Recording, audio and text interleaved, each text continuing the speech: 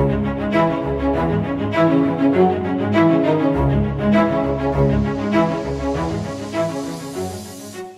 what's up guys? Welcome back to another video. In this video, we're going to be talking about the 5 phases of hacking or 5 phases of penetration testing. So if you guys are familiar with these, awesome. If not, keep watching to the end and learn a little something today. If you guys are new to the channel, you know the deal. Like, subscribe, and share. And if you're returning, let's have some fun. So before I actually jump onto my desktop and show you guys the different stuff. So the 5 phases, the first one is reconnaissance, right? You always want to do your recon. If it's a internal, external, whatever kind of assessment you're doing, you want to know more information about the client or the target. The next thing is scanning, right? Before we start, scanning, we need to have some reconnaissance. So that's the next one, scanning. And then once we start scanning, then we can try to gain some access to those targets, right? Maybe with a RCE, whatever way, social engineering, harvest credentials, whatever we want to do, right? And we'll get into that shortly. And then once we have access, what's the next thing? It's maintaining that access, right? That's the 4th phase, maintaining access. And number 5 is clearing tracks. You want to cover your tracks. You want to seem like you've never been there before. And yeah, that's pretty much the 5 phases in a nutshell. So let's actually go to my desktop and we can see a little more in depth. Let's check that out. All right. So as you guys can see here, so the phases of hacking, right? Let's try to make this a little larger for you guys. So here are the main, the 5 phases, like I was saying. So obviously you can, it's best to follow these things in order, but it's not necessary. You can start doing whatever you want to do, but I think following these steps will give you a little more success, right? I just went to Google and I just Googled it really quick and I came up with this, Gray Campus. So I thought it was pretty cool. I didn't read it all the way through, but you can go to Gray Campus to find this link, and Open Campus, and then ethical hacking and phases of hacking. All right, so reconnaissance. What is recon? What kind of reconnaissance can we do? We can do active and passive reconnaissance. So this is the first step of any hacking, right? If you're doing a hack the box, try hack me, a real pen test, or whatever, you have to do your reconnaissance. Look them up on Google, look them up on their website, look them up on LinkedIn, Facebook, Instagram, whatever kind of information you want to start going after. And this is also known as footprinting and information gathering, whatever you want to call it. And then, so once we gather all the information about the target, right, now we can start saying, okay, the target is a network, the target is a host, people involved, whatever we want to do. So we can collect as much information as we can from these 3 groups. And obviously, the way you do these is, this is a whole nother animal, right? If you understand or know the network that you're working with, they'll give you an IP scheme, which is in scope that you can scan, with hosts that you can and cannot scan, and whatever the people involved. Maybe there's only 2 people in the whole organizations that know that you're going to do a red team or a pen test or whatever you want to do, and then, make sure those people are involved. So like I said, there's 2 types of footprinting. There's active, which this is directly interacting with the target to gain information about the target, right? Using Nmap tools or whatever kind of other tools you want to do to scan the target. Passive is trying to collect information about the target without directly accessing them. So say, for example, you can go like this: social media, public websites, LinkedIn, all those things that we're not really interacting with Joe Blow or John Doe, whoever, but we're able to gather some information about them on the internet. Okay? So phase number 2 is scanning, right? So what is this? There's a couple types of scans, right? We have port scanning. We can do Nmap. Say, for example, we want to scan for port 26. And I'm saying that because I did that recently. Or port 25, or port 22, 21, port 80, 443, whatever we want to scan for, we can go ahead and use a tool like Nmap, or there's many other tools out there. This is not a tool video. But this phase involves scanning the target to gain information about open ports, live systems, and various services that it's running on that host. Okay, a vulnerability scan. Say, for example, like Rapid7, Qualys, OpenVAS, whatever we want to do, whichever tool we want to use, to check if that system is vulnerable, susceptible to any exploits or whatever. and you can use a vulnerability scanner for that. Next one is network mapping. Finding the topology of the network, routers, firewalls, servers, if there's any.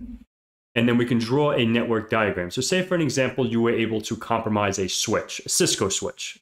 And now we can do, for an example, show CDP neighbors, which is the Cisco Discovery Protocol. Now we can discover the network that's connected to it. Maybe it's uplinked to a trunk port, or it's connected to another switch, and then we can just gather the information, as much information as we can, while we're scanning for this information. A lot of information. All right, so step number 3, or phase number 3, is gaining access. So this is where the attacker breaks into the system, right, or the network, using various tools and methods. Sometimes phishing is probably the most successful way to compromise a lot of users, right? Social engineering. But once we're able to harvest those credentials, or whatever way we're getting into the system, we're in the system now, right? Now, you know, he or she or whomever's trying to log into these systems, after we get into the system, we can have, you know, we can increase the privileges. This is also known as privask, or privilege escalation. Excuse me, to root or an administrator account. So we can have that level to install applications, to modify data or hide data, or whatever we want to do, right? Is if we have King Kong rights on your system, we can do a lot of damage, you know? So make sure your AD or whatever infrastructure or Linux servers are all patched, up to date. You know, you do your own scanning to like lower the attack surface or the attack vector from gaining access, right? And the next one is, okay, now we have access. What do you want to do next? Maintain that access, right? We want to be able to maintain access. So what does this mean? So this means the hacker may just, like I said, hack into the system and show that it's vulnerable, or can actually use some kind of ways to maintain or use persistence to, you know, to connect to it, you know, later, or whatever the case may be, right? So I lost what I was thinking out loud, and I was trying to read, but yeah. So this can be done using Trojans, rootkits, remote access Trojans, and other different kind of malware files. And this aims to maintain access to the system. So for example, maybe it, you know, I can install something and I can, you know, I can try to remotely access it later on or whatever. That's maintaining access. Okay, hopefully that was clear. I know my mind is a little all over the place. And the fifth one here is clearing your tracks. So now we're done with the pen test or whatever we're doing, and now we don't want to have any track. We want to try to be anonymous. And, you know, like it says, no theft or no thief wants to get caught, right? So an intelligent hacker always clears all its evidence. What does this mean? So say, for example, I'm on a Windows system. I compromise the Windows system. Now I uploaded maybe a Trojan. Maybe we use, I don't know, something to create a piece of malware, right? I forget. I just lost my train of thought. But create a piece of malware, right? Now we can install this, whatever we're using, but make sure we can delete that out of whatever file that we uploaded this to, even if it's like Mimikatz or whatever we're doing to dump hashes. Maybe we're running other tools on the system to utilize to do whatever we're trying to do. Make sure we go back in there and delete that, because that's super critical, right? So this is involved modifying, corrupting, and deleting the values, pretty much all the logs, right? We want to modify the registry values and uninstalling all applications and deleting all the folders that, you know, the pen tester or the hacker has created. So pretty much just clear your tracks. You know, if I went into your house and I stepped in oil, hopefully you're not going to clear your tracks because you're probably going to stain the floor or whatever. But you know what I mean? Like if, say for example, I say, hey, like when you guys come in from the pool, dry your feet at the door so you don't leave tracks, right?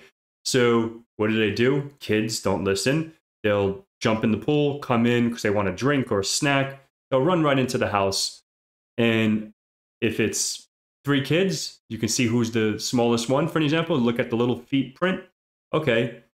And the only way the little one will get away with it if I was away from them, is wipe them up, right? Like, oh, snap, I made a mess. So let me just wipe my tracks and let me go outside. And I'll never know they're there.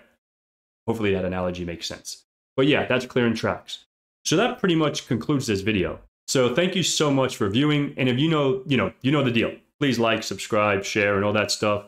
And if you have any recommendations of any other videos, go ahead and leave a comment below. This was an actual video that someone said, can you explain the 5 phases of hacking? Hopefully it's been informative for you, the one that asked me for it, and for whoever else is, viewing this. So thank you so much and have an awesome day, folks.